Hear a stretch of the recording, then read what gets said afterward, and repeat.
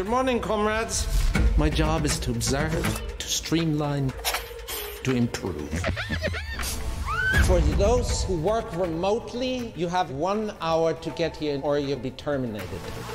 Having gotten his start on television, two-time Oscar winner Christoph Waltz returns to the small screen in Amazon's upcoming dark comedy thriller, The Consultant. Television seems to be unavoidable, because if you don't do television, you may end up not doing much at all.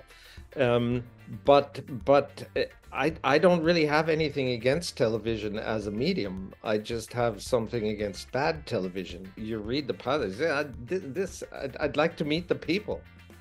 Then I met the people, I like the people. So, you know, the reasons for not doing television were running out.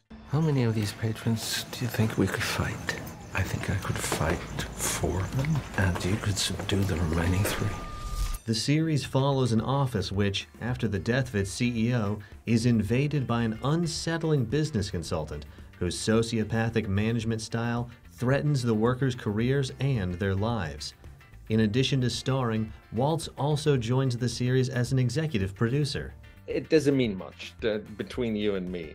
I make it a point that the writer is the writer, because you know, to tell the writer what to write, if I'm not the producer, is shooting myself in the foot, because I want to know what he's coming up with so I can try to execute that, you know. Despite his candor about the rest of the production, Waltz stayed as quiet about the details of his character as the titular villain is about his past and true motivations, leaving fans no choice but to watch to find out more. I am in the uniquely privileged situation to not have to describe the character, because I can play it. I can show you, you know. And what is it that I show you? You think it's important to show you what I think about this character.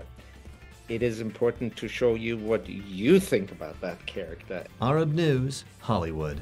I'm only the consultant.